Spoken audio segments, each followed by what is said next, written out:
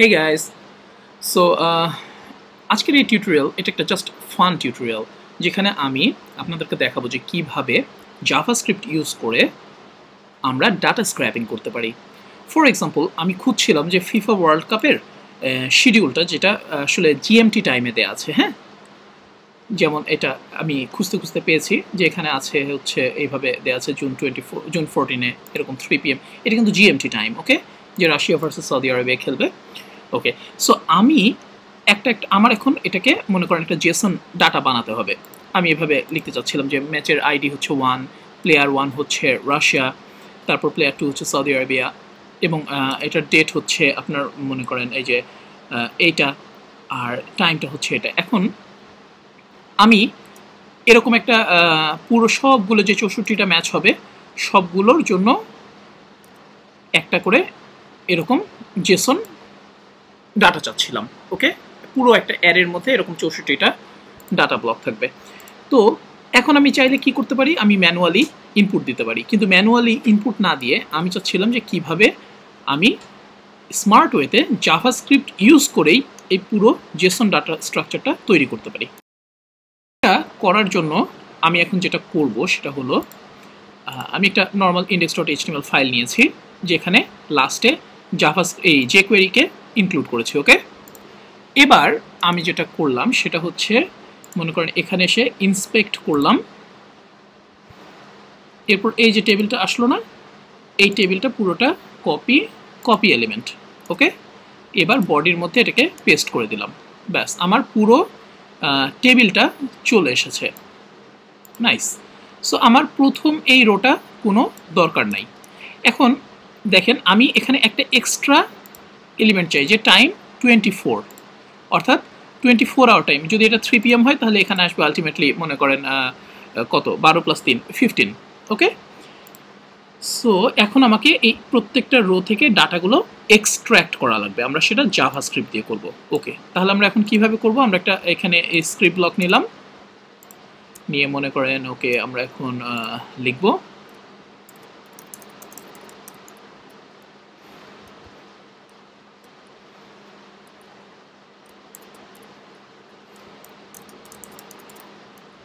Fine. আমরা এখন যেটা করব ডকুমেন্ট ডট রেডি, এর ভিতরে ফাংশন। এখন দেখেন আমরা কি করব, আমরা একটা একটা করে রোকে এই যে টিআর আছে না, এই টিআরগুলোকে ধরে ধরে ধরে ধরে ডাটা প্রসেস করবো, তাই না, যতগুলো টিআর আছে। সো ওকে, আমরা এখানে কি করব, একটা করে টেবিলের ভিতরে টিআর নিলাম, ইচ ফাংশন। ওকে, এখন আমাদের এই স্কোপে কিন্তু একটা প্রতিটা টিআর চলে এসেছে। সো আমরা এখন যেটা করব একটা একটা করে ডাটা এক্সট্রাকশন শুরু করব। আমরা মনে করেন নিলাম হচ্ছে লেট আইডি ইকুয়াল টু মনে করেন দিস ডট ফাইন্ড, কি করব, টিডি গুলোকে আমরা খুঁজে বের করবো, তাই না, টিডি, কিন্তু nth চাইল্ড আমরা যেহেতু আইডি আছে কয় নাম্বারে, দেখেন 1 নম্বরে। ওকে, সো আইডি আমরা 1। এবার হচ্ছে HTML। আচ্ছা, এখন দেখেন আইডির সাথে কিন্তু একটা ডট আছে, হ্যাঁ, এটাকে আমরা ইয়া করে দিতে পারি, কি করতে পারি, রিপ্লেস করে দিতে পারি। ডট কি দিয়ে রিপ্লেস করব, কোনো কিছু দিয়ে না। এবার ট্রিম করে নিলাম, ব্যাস আমাদের আইডিটা চলে আসলো। একইভাবে আমরা এখন কি করব, আচ্ছা সবার আগে আমরা এখানে আরেকটা ভ্যারিয়েবল নেই যে লেট মনে করেন ফিক্সচার্স, একটা ব্ল্যাঙ্ক অ্যারে আমরা নিলাম।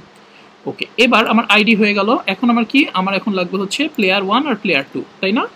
এখন দেখেন P1 প্লেয়ার 1, এটা কত নাম্বার আছে, প্লেয়ার 1 1 2 3 4 নম্বরে আছে। Okay fine. সো আমরা এখন যেটা করব 4 নাম্বারকে নিব। দেখেন প্লেয়ার 1 আর প্লেয়ার 2 কি দিয়ে সেপারেটেড আছে, ভার্সেস নামে একটা ইয়া দিয়ে। সো আমরা এখন যেটা করব সেটা হচ্ছে ডট HTML, তারপর হচ্ছে স্প্লিট কি দিয়ে, ভার্সেস দিয়ে, তাই না। এরপর হচ্ছে প্রথম এলিমেন্টটা এবং এটার ট্রিম। ফাইন। সো আমরা এখন মানে এই ভার্সেসের পরে মনে করেন এভাবে আসছে। সো ট্রিম যেহেতু আমরা দিয়েছি এই স্পেসটা দুই পাশ থেকে চলে গিয়েছে। ওকে, ঠিক একইভাবে আমরা যদি প্লেয়ার 2 কে চাই তাহলে কি করব, এখানে তখন 1 দিলাম। ওকে, এবার কি আমার দরকার, এবার আমার দরকার হচ্ছে টাইম, ডেট। ঠিক আছে, আমরা তাহলে কি করব এখন, ডেটটাকে নিতে চাই। ডেট হচ্ছে আমরা কিভাবে নিব, এই একইভাবে nth চাইল্ড কত নাম্বারে আছে, 1 2 2তে আছে, ফাইন 2। ওকে, আমরা এটাকে ট্রিম করে নেই। এরপরে কি আছে, এরপরে আমরা টাইমকে চাই,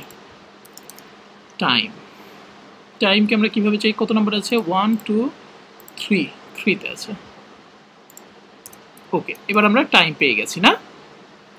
এখন যে আমাদের কঠিন কাজটা সেটা হচ্ছে আমরা টাইম 24 এটাকে কনভার্ট করতে চাই। ওকে, সো আমরা যেটা করব, মনে করেন কনভার্ট টু 24। আমি এখন একদম কিন্তু মানে রাফ ভাবে লিখছি, হ্যাঁ, আমার মানে এক্সট্রা হিসাবের কোনো দরকার নেই, আমি যত ইজিলি জিনিসটা করতে পারি। ওকে, আমরা টাইম এখানে দিই। আচ্ছা, এটার আগে আমরা অ্যাকচুয়ালি ইকো করে দেখি যে আমাদের ডাটাটা আসলেই আসছে কিনা। হ্যাঁ, সো কনসোল ডট লগ, মনে করেন আইডি p1 p2 ডেট আর টাইম। সো আমরা যদি এখন এটাকে আমাদের ব্রাউজারে ওপেন করি, যে ওপেন ইন ব্রাউজার ডিফল্ট, এবং কনসোল আনি, দেখি আসে কিনা।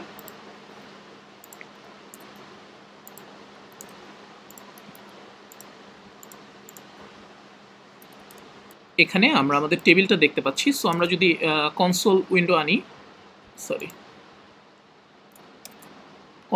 আনি, আমরা এখানে দেখতে পাচ্ছি, ও আচ্ছা নাইস, আমাদের এই যে match ID, player 1 player 2 date এবং টাইম সবগুলোই সুন্দরভাবে চলে এসেছে। এক্সেলেন্ট। সো আমরা এখন কি করব, আমরা এখন এটাকে এখন এই যে কি বলে 24 আওয়ার টাইমটা লাগবে, তাই না। সো আমরা এখন লিখবো যে লেট, মনে করেন এই যে এখানে আসছে আমরা কনভার্ট টু 24। ওকে, সো আমরা এখন একটা ফাংশন মনে করেন লিখি, ফাংশন, এটা একটু উপরে উঠে, হ্যাঁ, তাহলে সুবিধা হবে দেখতে। ওকে, ফাংশন টাইম স্টিয়ার। ওকে, ব্যাস, আমরা এখন কি করব, আমাদের দেখেন আমাদের টাইম স্টিয়ারটা বেসিক্যালি কি থাকবে, টাইম স্টিয়ারটা বেসিক্যালি থাকবে হচ্ছে ধরেন এরকম AM, অথবা ধরেন এভাবে থাকবে হচ্ছে যে 3 PM, এই ফরম্যাটেই কিন্তু এসেছে। এই যে আপনি এখন যদি দেখেন এভাবেই কিন্তু এসেছে সবগুলোই। হ্যাঁ, সো আমরা এখন যেটা করব, আমরা এটাকে বের করে নেব, চেক করব যে PM আছে কিনা, যদি থাকে তাহলে এটার সাথে 12 যোগ করব, তারপরে এটাকে রেখে দেব, আর যদি না থাকে আলটিমেটলি জাস্ট এটাকেই মানে টাইম স্টিয়ার যেটা আসছে সেটাকে রেখে দেবো। হ্যাঁ, আর AM PM বাদ দিয়ে দেবো। সো আমরা এখন চেক করব যে if time stair includes, okay, ES6 এর জন্য, হ্যাঁ, যে PM এটা আছে কিনা, যদি থাকে তাহলে মনে করেন লেট টাইম 24 সমান সমান আমরা কি করব, যে পার্সেন্ট, এখন আমরা টাইম স্টিয়ারকে স্প্লিট করি কি দিয়ে, এটা দিয়ে, এরপরে হচ্ছে প্রথম পার্টটা, হ্যাঁ 0, এটার সাথে আমরা কি করব 12 যোগ করব, তারপরে কি করব একটা কোলন রাখবো, তারপরে এই একই জিনিসের 1 নাম্বার পার্টটা রাখবো। হ্যাঁ, 1 নাম্বার পার্ট এখন দেখেন আমরা কিন্তু কোলন দিয়ে ভাগ করেছি, সো আমাদেরকে এখানে AM PM কে রিপ্লেস করা দরকার, তাই না, তাই তো করা দরকার, রাইট। সো আমরা এখানে রিপ্লেস,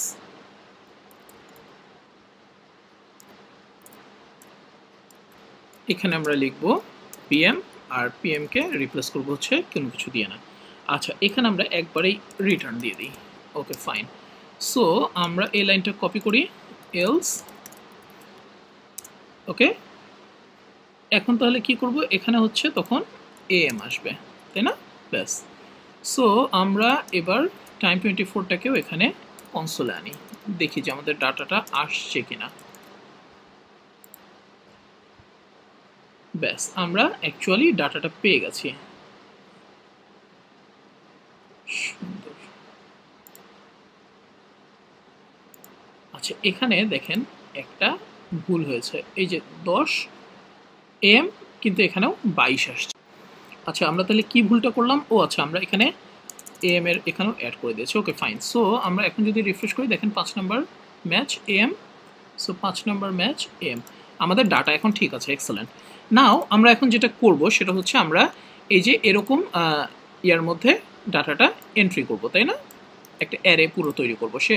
সো আমরা এখন যেটা করব মনে করেন লেট ডাটা ইকুয়াল টু, আচ্ছা আমরা নেই এখন আইডির জায়গায়, আমরা জানি কোনটা আছে, আমাদের হাতে আইডি আছে আর আমাদের P1 এর হাতে আছে P1 ডট মনে করেন টু লোয়ার, ঠিক আছে আমরা লোয়ার কেস নিয়ে নিলাম। একইভাবে আমরা মনে করেন P2 তেও নিয়ে নিই P2। আচ্ছা এরপরে আমরা কি নিব, ডেট, আর এখানে হচ্ছে আমাদের টাইম, এখানে হচ্ছে মনে করেন আমাদের টাইম 24। ফাইন। এবার আমরা কি করব, এবার আমরা যেটা করব সেটা হলো ফিক্সচার্স ডট পুশ ডাটা। ফাইন। সব যখন এখন হয়ে গেল আমাদের, এটা আমাদের ইয়ার মধ্যে আছে না ইচ, ও আচ্ছা এটা বাইরে চলে আসছে। সো আমরা এখানে ওকে। এইবার আমরা এখানে কি করব, আমরা অ্যাকচুয়ালি পুরো ডাটাটাকে স্ট্রিংগিফাই করে কনসোলে ইকো করব যাতে আমরা এটাকে ইউজ করতে পারি। কিভাবে সেটা করব, console dot log Jason dot স্ট্রিংগিফাই